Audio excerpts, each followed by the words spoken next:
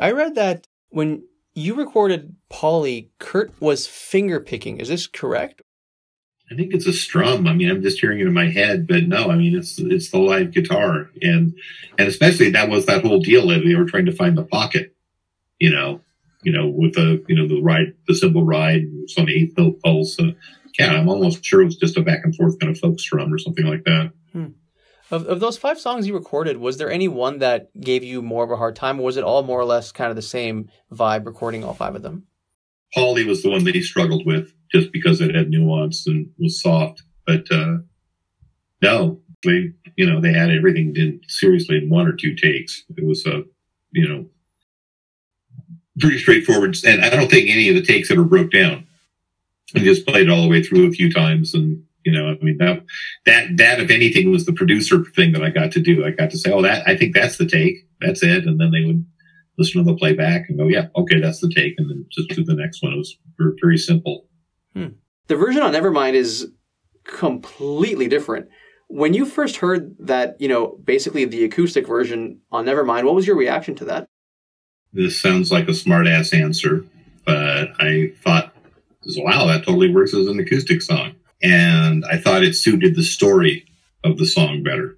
Whatever you might like about the version of Polly that I recorded, I didn't do anything more than record it. So I put the sounds together, put the mics up, but that's Jack's mix. That's not my mix. And it really wasn't produced at all. It's just Nirvana in a room. And that might be why you like it. Those 3 tracks that didn't get finished, quote unquote, is Nirvana as a 3-piece in a room in a recording studio. And you didn't hear much of that after that. Right. There were demos and great live recordings, but you didn't hear Nirvana in a studio where it didn't get produced after the original, take was done. Yeah, no, I really enjoy like the rougher side of Nirvana. Like I think like that, like I actually do like the production on Nevermind. Some people don't like it because it's too produced, but I think it's great. But I like that record. I like Nevermind. I don't listen to it, but it's really well done. Yeah. And I like that there is that rougher side to them. They kind of went back to it with In Utero a little bit, but really it's the pre-Nevermind stuff that if you want to catch them raw, that's the stuff you listen to, in my view, at least. I think people respond, they recognize the humanity in an undoctored, recording. I think that's where that's when all of a sudden you've got a link with, 100 years of music, whatever we've been doing for the last 30, 40 years now it's a craft-based thing. It's not about capturing live events, and that's fine. That is what that is too. Steve Albini talks eloquently to this time thing where there were more people in the studio than microphones. So eventually as we went forward, there were more people in the control room than there were in the studio because we were recording everything one at a time and layering up and making the 70s happen. But, 30s, 40s, 50s, 60s, it's an awful lot of 3 mics in the room and it all goes down to mono or it all goes down to stereo or something like that. So I think people innately respond to that. They can hear that it's a bunch of people in a room or 3 people in a room or 5 people in a room. Nirvana's most stripped down recordings, generally speaking, are from the pre-Nevermind era. On Nevermind itself, the most stripped down song is Polly. I want to show you guys a video that I made previously where I go into details about the history of that song. If you guys like what you see, make sure to subscribe for more. Lots more to come. When I think of dark Nirvana songs, some of the first ones that come to my mind are Floyd the Barber, Paper Cuts, Stain. A lot of the early Nirvana music was very dark thematically.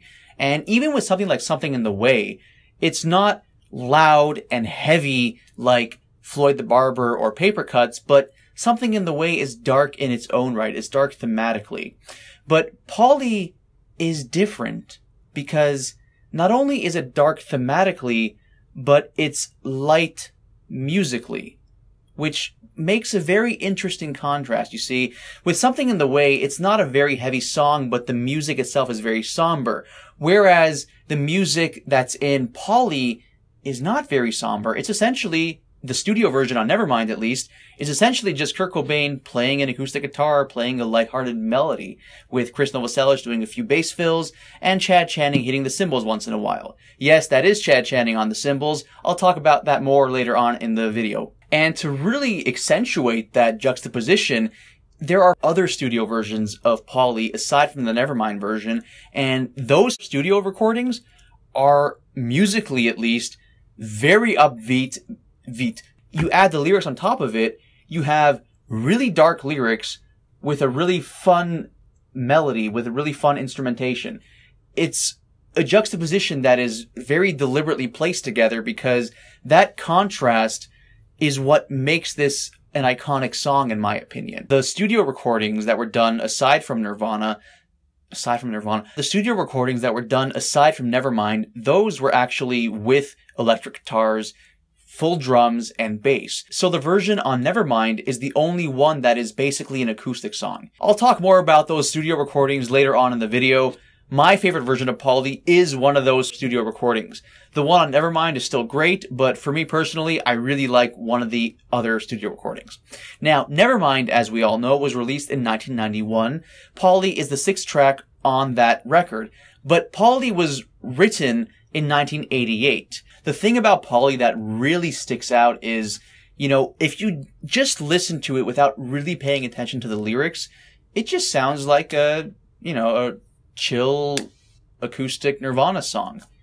But if you really start listening to the lyrics and what he's saying, it takes on a whole different meaning, especially if you really look into the background as to what inspired those lyrics. Originally, it was titled Hitchhiker, the name was changed to Cracker, and then the third name was POLLY.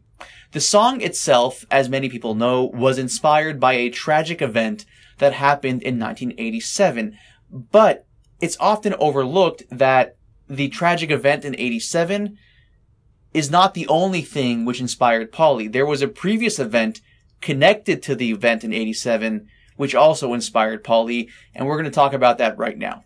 In 1987, a man in his late 40s, early 50s kidnapped a 14-year-old girl as she was leaving a rock concert in Tacoma, Washington.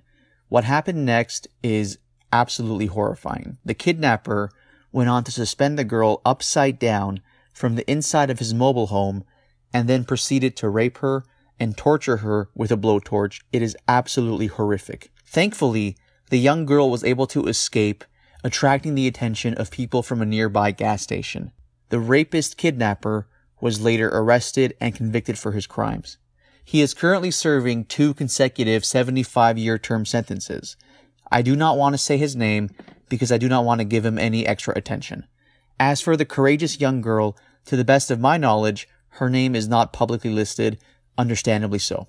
What happened to that 14-year-old girl in 1987 is an absolute tragedy, and what makes it even more heartbreaking is that the rapist is a repeat offender.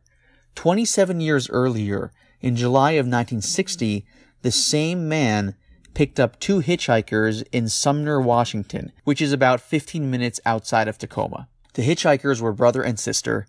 The sister was only 12 years old. The rapist forced the brother out of the car at gunpoint. He then rode away with the girl and proceeded to beat her, rape her, and cut her hair. This is likely the inspiration for the line in POLLY, "Let me take a ride, don't cut yourself." Thankfully, the 12-year-old girl eventually escaped by jumping into a river where she was discovered by a passing driver. A few days later, the rapist was in police custody and was convicted of rape and torture. He was sentenced to a minimum of 75 years in jail. However, after having served 20 years in jail, he was released on parole in 1980. If he had not been released in 1980, the 14-year-old girl in 1987 would have never been raped. The whole situation is a complete tragedy on so many levels. And this is why the relatively light-hearted music, which accompanies the dark lyrics to POLLY, is so effective because it's such a contrast. Now, one of the things which makes POLLY even more unsettling is that Kurt Cobain is singing from the perspective of the rapist. And the fact that he sounds bored while he's singing is an interesting way to present the song. It shows that this horrible person does not care in the slightest that he is causing life-altering trauma to an innocent young girl, and that he's bored the whole time. And that's why, even though at first listen, POLLY doesn't really sound like a dark song, when you really take into consideration all these different factors, the darkness of POLLY really starts to make itself apparent. POLLY was first performed live by Nirvana on June 23, 1989, at Rhino Records in Westwood, California. 3 months later, in September of 1989, Nirvana recorded their first studio version of POLLY at Music Source in Seattle with Steve Fisk, an audio engineer and producer. Nirvana recorded 5 songs during these sessions with Steve Fisk. The 5 songs were Stain, Been a Son, Even in His Youth, POLLY, and Token Eastern Song. These songs were originally planned for an EP, but only 2 of the 5 songs recorded during these sessions were released on Nirvana's Blue EP in December of '89. Those 2 songs were Stain and Been a Son. From April 2nd to 6th, 1990, Nirvana recorded 8 songs with producer Butch Vig at Smart Studios in Madison, Wisconsin. Those songs were originally intended to be used for Nirvana's second album, which was originally going to be released by Sub Pop. Of course, that didn't happen, as Nirvana would leave Sub Pop for DGC Records. The 8 songs Nirvana recorded with Butch Vig in April of 1990 were Breed, Dive, In Bloom, Stay Away, Sappy, Lithium, Here She Comes Now, and POLLY. The version of POLLY which appears on Nevermind is the version of POLLY which was recorded with Butch Vig in April of 1990. It's the only recording from the Smart Studio sessions which ended up on Nevermind. Nirvana's drummer at the time of the Smart Studio sessions was Chad Channing. The acoustic guitar Kurt used for POLLY was a 5-string Stella guitar that Kurt says he purchased for $20 from a pawn shop. In Kurt's own words, "I didn't bother changing the strings. It barely stays in tune. In fact, I had to use duct tape to hold the tuning keys in place." The guitar strings were so old they didn't have any tone to them. A real plunky sound. There are 4 known studio recordings of POLLY. The first was recorded by Steve Fisk in Seattle in September of '89. This version of POLLY was released in 2004 as part of the With the Lights Out box set. The second version was recorded on October 26, 1989 for the BBC at Maida Valley Studios in London, England by producer John Peel. The third version is the one that appears on Nevermind, and the 4th studio version of POLLY was also recorded for the BBC at Maida Valley Studios in London, England by producer Midi Adhikari. This version of POLLY, the one from the BBC in 1991, was released on Incesticide and is titled New Wave POLLY.